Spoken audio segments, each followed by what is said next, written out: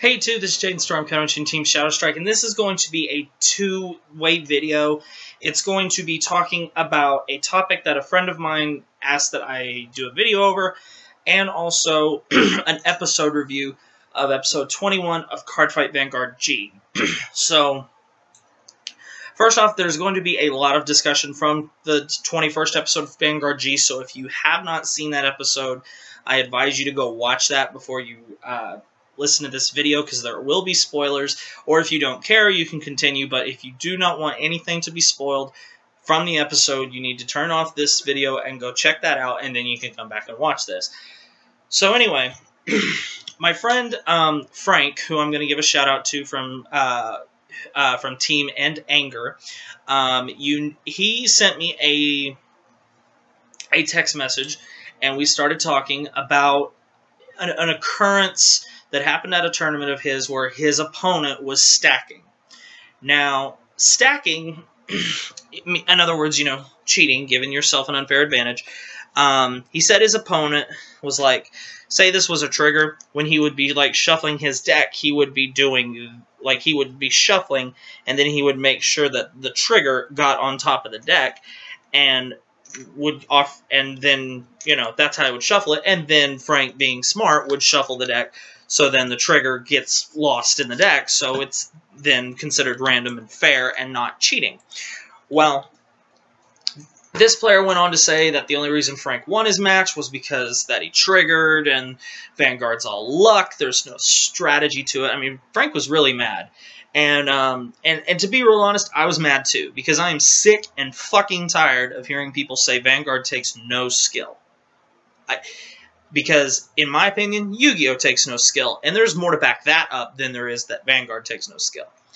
So, if you have, ill things to say about Vanguard, don't do it on this channel, because I am sick and fucking tired of people talking about the game when they don't play the game. So, because there's this one person at my locals who will remain nameless, he plays Yu-Gi-Oh! And he says Vanguard's a terrible, horrible game, requires no thought, it's just all luck. And I said, really? When have you played Vanguard? Oh, I don't know how to play. Then what the fuck are you talking about? Shut the fuck up! And that's what I said to him. But anyway, back on the discussion of cheating. Okay, cheating, you know what? Here, just for fun. Just for fun here.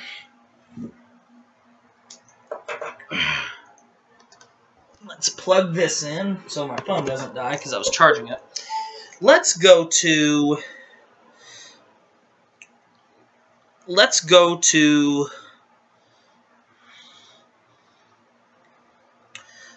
see what the dictionary says is the definition of cheating. Cheating is the getting of reward for ability by dishonest means or finding an easy way out of an unpleasant situation. I'd say that's a pretty accurate description. But I'm sure all of us have succumbed to someone cheating against us at least once. Maybe in your younger years you even may have cheated yourself. But to be real honest, I can't stand cheating. I just never have understand it, because if you cheat in order to win, then that's really not winning. Now, of course, anybody who is all for cheating, like, yeah, it is, I did technically win. It's like, yeah, but you had to cheat in order to get it. That's the equivalent of an athlete taking steroids and another athlete putting the time in and doing it on the field and practicing his skills. That's the difference. You took the easy way out. You didn't put in the work to be great, to be good, to know your strategies. And see, that's what irritates me most about this game, is when people look down at Vanguard because it's not been around as much as Yu-Gi-Oh!, so it must be inferior. Well, fuck those people. If you know people like that, just put them out of your life. You don't need them. I had like 7 or 8 friends at my locals that only play Yu-Gi-Oh!, and I don't even talk to them anymore, just because they've become assholes. I'm sorry. The Yu-Gi-Oh! Committee, the Yu-Gi-Oh! Committee, the Yu-Gi-Oh! Community has gone so far down the shithole, it is insane. I have lost so much respect for Yu-Gi-Oh players in general. There are very few Yu-Gi-Oh players out there that I'm cool with anymore. I like literally a handful of them. But most of them, I just can't stand them anymore because of their attitude towards other games. And it's like, you want to talk about games that require no skill, that every deck's autopilot, that the company that backs your game doesn't care shit about its customers. You know, Yu-Gi-Oh, Konami, hello. So anyway, back on a little bit discussion. I'll get off my soapbox there. But anyway, okay, so we're talking about episode 21 of Card Fight Vanguard G. Well, I'm going to sum it up really quickly. Chrono needs to get to grade 3 so him, Shion, and Tokuwa can compete together as a team at the Vanguard National Tournament. Well, so they find this quest, and it's a tournament. You win the tournament, you get to go up a grade. So that would put Chrono to 3, like Tokuwa and Shion. Cut through, 5-6 minutes of tournament play. Chrono is chilling after one of his rounds, leaning up against the wall, watching a game away from him, and he notices one guy cheating. And by cheating, I mean he was wearing this big, bulky sweater, and he had this thing on his shoulder, and whenever he went to go check his drive trigger, so literally, like something up here would shoot a card down his sweater and through the sleeve, and it would go on top of the deck. So then when he checked his trigger, it would be a critical trigger every single time. And this thing was like full of like nothing but critical triggers. And Chrono could see the card come out of the kid's sleeve pocket from away, and he called him on it. Now, I'm going to tell you a way that you should approach this if you ever feel you're being cheated in a big event. So hold on. So Chrono goes over to this guy and says, I know what you did, you're cheating, blah, blah, blah. And of course, if you ever accuse someone of cheating, they're never going to come out and say, yeah, I'm cheating. And if they do me a favor, punch them right square in the nose. Just kidding. He says, no, I'm not, blah, blah, blah. And Chrono says, I know you are, blah, blah, blah. So this goes back and forth, back and forth, back and forth. Chrono, being Chrono, gets hot, pissed off, and ends up being threatened to be disqualified. So he sees the judge as defending the cheater. So Chrono leaves and doesn't say a word. He doesn't. And I kept thinking, oh my god, Chrono's going to hit this kid. Thank god he didn't. But because I would have been very disappointed if Bushiroad would have done that, because if littler kids see that, they think that is the way you approach cheating. Now, I am not saying that cheating is not, it's a minor thing, but you should never meet one wrong with another wrong. I know that sounds extremely cheesy, but it's the truth, So anyway, he leaves, and then Shion says, look, I know Chrono, he wouldn't get this mad if he didn't have a very, very good reason. And he says, okay, I want you to take your sweater off. And the guy says, no, I don't have to do that. And Shion says, fine. You're prepared to take all of Chrono's points in his ranking away? I'm willing to risk mine just so you'll take your sweater off, because I know the type of person Chrono is. And I was very proud of the development of the character of Shion in this episode, because he finally becomes not a stick in the mud, if you know what I mean. And then it turns out, the kid takes his sweater off, and you see this thing up here, and you see it stacked with nothing but critical triggers, so the right person, it was proved that he was cheating. Chrono was right. However, as much as I want to jump against the kid because I don't like cheating, he shouldn't have gotten that physical and mad and almost on the verge of a fight. Even though I know it's hard. Trust me.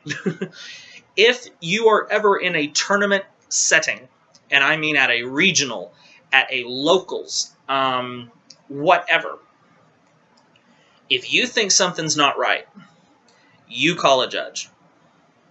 If you don't have a judge at your locals, then you call someone that you can trust. Like at where I go, there's like 2 or 3 people, and we are kind of like the judge if there's a question that the person, whoever's behind the counter, can't answer at the time. But if you think but cheating is cheating. Stacking is stacking, no matter what game it's in. If you think your opponent is cheating, then you can notify the judge. You can call a judge over. What should have happened, if in the perfect world, this is what should have happened. Kronos saw the cheating. He tells a judge. The judge confronts the accused and questions him, and then asks him to whatever Chrono is accusing him of. Then that guy can determine the course of action to take. He can watch the game. He can ask the guy to take his sweater off in that case, even though that is very ridiculous. I know that's anime, but let's say the kid was just stacking, because essentially that's what he was doing. If Chrono saw this guy stacking and knew that's what he was doing, and told the judge, went up to a judge and said, hey, I was watching this game. I'm pretty sure this guy is stacking. You might want to check him out. Then the judge can go. The judge can talk. Chances are what the judge would have done is would have shuffled the kid's deck. Or he would have counted the cards, because the way it was seeming is that he had like this stack of cards, this little box of cards that shot down his sleeve. There was like a stack of critical triggers in there like that thick. It would have eventually came up that there was more cards on the board than there should be, because if you play Vanguard, you know your deck is 50 cards, no more, no less, and then another 8 if you count the G deck now. But as for the main deck, you have 50 cards, no more, no less. So, or he could have just simply counted his triggers, because again, you know in a Vanguard deck, you have 16 triggers, no more, no less. So, what you need to take away from this, because after me and Frank had this conversation, I told him I told him, okay, I'll do a video on this. So I'm fixing to go to bed that night. I'm like, okay, I'll watch the new episode of Vanguard. And I'm like, what the fuck? That is the definition of ironic. We're just talking about cheating, and then I'm seeing it. So I can understand why Frank or Chrono in either of their situations would be mad because they feel they're being cheated. But the last thing you do is you lash out at them. Because if you lash out, then you look like the person who has the problem. You need to remain as calm as possible and just call a judge over. Because if you're at a major event, all you do is stick your hand up and say, "Judge." And when the judge comes over, he'll say, he'll say, "What can I do?" And you can say, "Look, I'm pretty sure my opponent is stacking. I don't feel he's being truthful, or I don't feel he's playing by the rules. You need to figure this out, because I feel like there's something here that's just not right." Then the judge can handle it. If you're at a regional event, and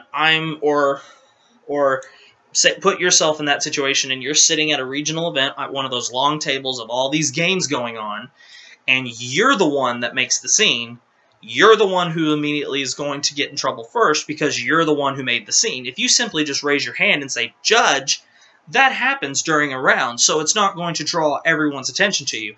But if you feel you're being cheated and this guy's denying it, and you have a strong feeling that you're right, and you slam your hands on the table and go, "Look, motherfucker, I know what you're doing, you're fucking stacking," then everybody's going to look at you, and then it's you who has everyone looking at you, because 1, you've made a scene, 2, you've brought... Whenever you say the C word, cheating... Okay, I know what I just did there. I did not mean to do that. Whenever you say we'll call it the CH word. Whenever you say the CH word in a card tournament, it immediately flags everybody, because everyone's like, where, what? Because if you know someone's a cheater, and it's widely known that that person has cheated before, eyes are going to be on them like a hawk. So, if you think something is going on in the middle of a game and it doesn't feel legit, then you need to call a judge. And as calmly as possible, if your opponent asks, "Why are you calling a judge?" you can just say, "I think you're stacking, I think you're cheating, I think you're not playing by the rules," and leave it at that. And if he keeps asking you questions, then just ignore him. Because if he's the one that gets mad because you're accusing him, because if you're not cheating, and I say, "Look, I feel something's up here," and he says, "What do you mean?" and you say, "Well, I think you're stacking." If they fly off the collar like that, that normally means they're caught. Now, if they remain calm, you might honestly just make a mistake. But let me warn you, at the same time, if you accuse somebody of cheating, you have to be very sure that you have a strong feeling. Because I know people that will also remain nameless, that the only reason they lose is because their opponent cheated.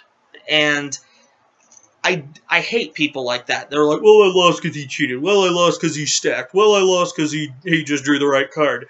It's like, sometimes you lose. It's a game. It's not... It's not, you know, the end of the world. But at the same time, I don't want you guys to take from this that, okay, if you feel you're being cheated, the thing you need to do is fly off the handle and make an ass out of yourself. Because it's okay to get mad.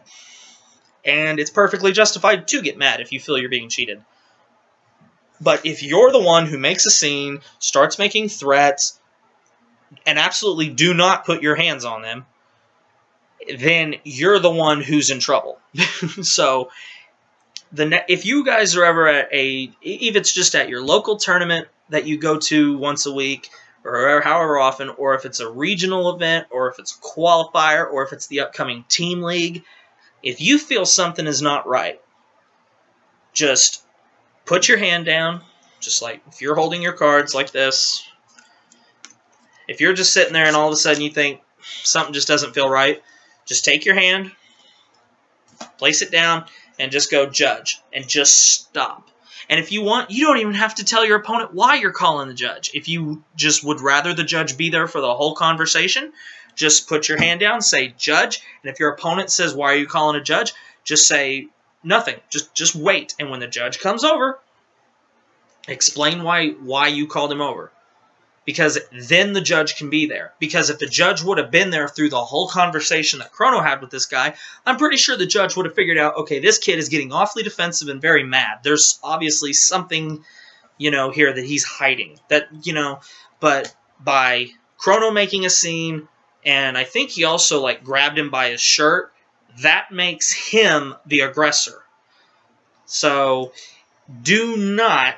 I mean, this was the best episode of Card Fight Vanguard G by far, because it showed you how not to treat a situation like this in a tournament. But it also showed you guys, you can't blame the judge for everything. Now, if a judge gives you a bad ruling, or he does something that is not by the rules, then that's okay to get mad. But you also got to remember the number one, sometimes the solution they give may not always be the best. It's kind of on the fly of the best they can.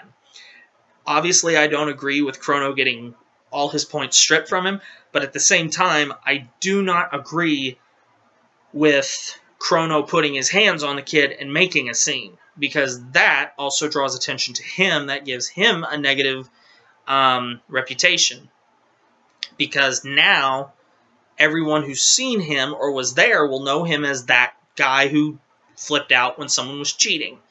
So... it's one of those things that just opens the door to a very hairy situation that you just don't want to be a part of. So my best piece of advice that I can give you is, if you're ever at one of these big events or just a local tournament, you need to remain calm if you think your opponent is doing something that is not by the rules. And just simply call over a judge or call over someone and say, look, I think this person's not being fair. I think he's doing this.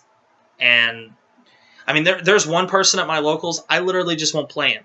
You know, I haven't seen him in a long time. I just won't play him anymore because, and I've actually not made top cut in our local tournaments because I simply will not play him anymore because of his attitude and just the way he acts. It's not worth my effort because it's hard for me to sit there and play him and take all his shit and not want to hit him. So it's like, sometimes the best thing to do is just remove yourself from the situation. But if you ever go to a regional event like this, you're going to see or hear this happening at least once. Unfortunately, that's just the case. So if it does happen to you, just simply raise your hand, call a judge, and talk it over with them. Do not, under any circumstances, put your hands on them. If you grab the guy and start demanding that he tells you what you're doing, that could lead to a major problem. 2, do not raise your voice. 3, do not make a scene.